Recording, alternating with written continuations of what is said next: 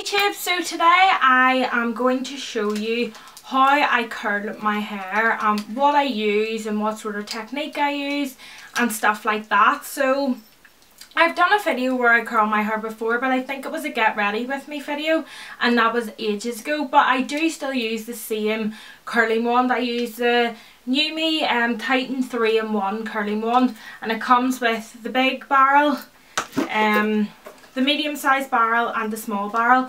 I kind of switch between the medium sized barrel and the large barrel, depending if I'm doing my hair that night to go out that night or if I'm doing it for the next morning, like tonight I am.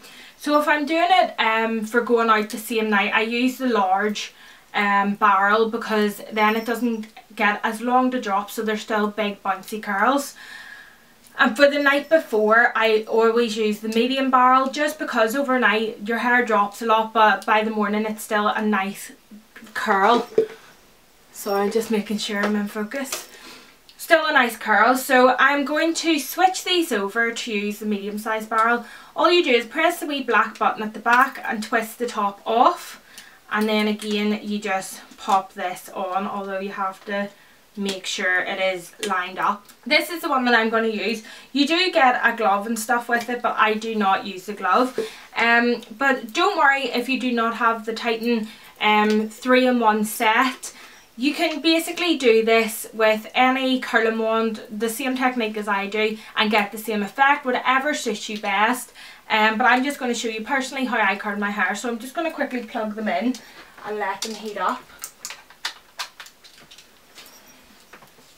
And I'm just turning them on and bringing it up to 200 degrees. I do it the hottest I can, just because that's what I personally need for my very, very straight hair.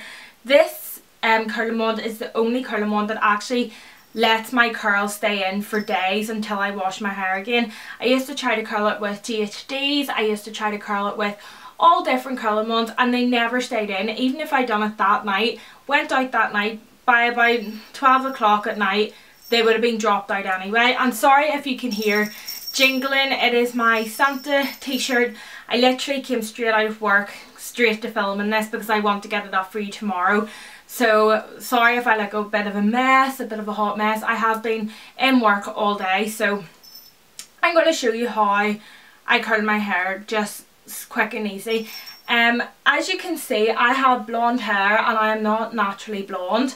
So I was thinking of doing an updated hair care routine, because my hair is in great condition. It's actually really good condition, especially for being so blonde. And I know how to keep hair in good condition and just manageable too. So I was thinking of doing an updated, like, how to get your hair longer, how to grow your hair, how to look after your hair, and stuff like that, because I have extremely long hair. So if you are interested in an updated one of that, then please thumbs this video up or let me know in the comments. Okay, so now this is heated up. This is at 200 degrees. I do not personally section my hair. I don't have particularly massively thick. I have a lot of hair, but it's not massively thick. So if you have really, really thick hair, put it into sections if you want. Also a tip, if you have curly hair, if you're going to curl your hair that you want kind of the big, luminous, bouncy curls, I do advise, although this is a lot of heat on your hair, I do advise you to straighten your hair first, because curly hair often tends to be a wee bit more frizzy. So by straightening it, it gets the frizziness out, and then curling it again gives you the sleek curls that you want.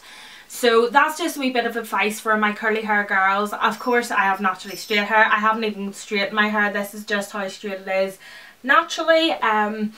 So yeah, I'm going to get started. So I'm just gonna, I always start with this section. I bring my hair around in two sections, so just, this is how I kind of separate mine, just one section here and one section here, and I always start with the section that has the least on it, which is the part where my fringe doesn't fall to. So I basically just grab sections like this, and I personally don't like my curls the whole way up. I like them kind of starting mid about here, so I just grab them and curl like that.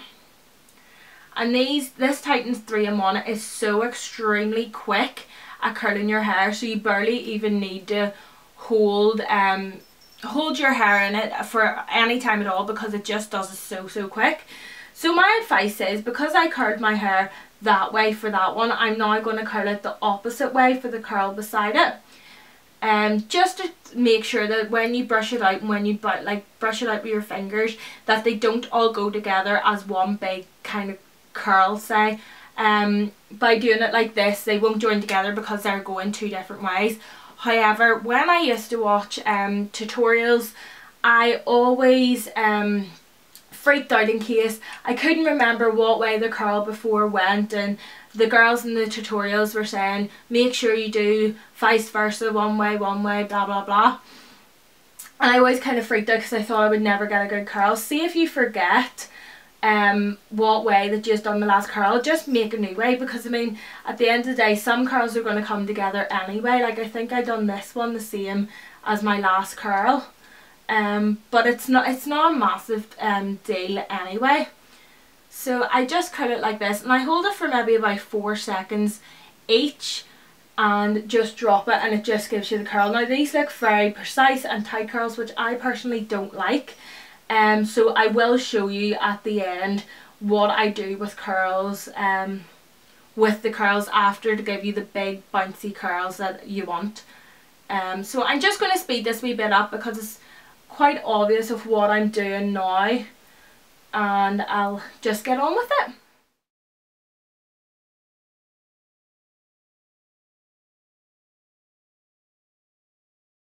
Okay, so now I have this side curled. I leave it with them all still tight and nice and precise until I get the other side curled too. Sorry, I'm in my jammies because I got changed out of my work trousers, but I kept my wee top on.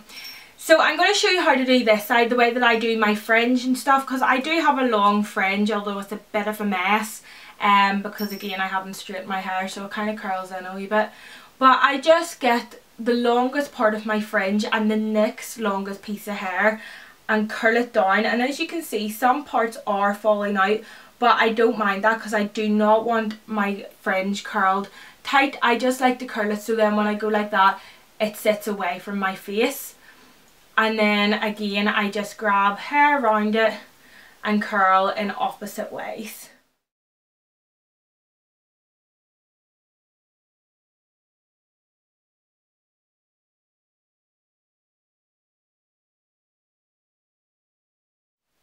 Another tip I like to do is kind of grab sections in different sizes.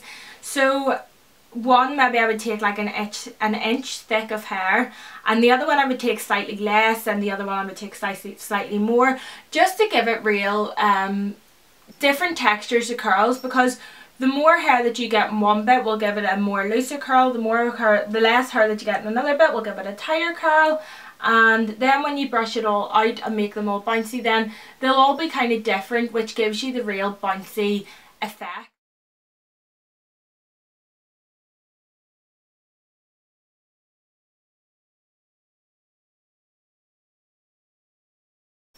Okay, so one thing I like to do when I think I have all my hair curled is to get up and bring my hair round like this and look in the mirror and see if I can see any wee straight bits poking through, which today I actually really can't.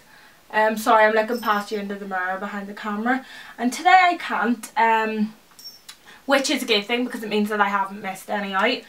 So I'm just going to turn that off and set it on the floor. So now this is where I kind of get it a wee bit looser. You can at this point add hairspray. I personally don't, because I don't like hairspray on my hair. I just don't really like my hair being like crunchy, which I find a lot of hairsprays like do make your hair. Although if you know a hairspray that holds your curls, that doesn't make your hair crunchy, please let me know because I would love to know. So this is the stage where I just finger comb my curls out. So I just kind of get my fingers and brush the curls out with my fingers, which is where you get the big bouncy effect. Run your fingers through your hair, make it how you want, and then kind of piece it to sit how you want.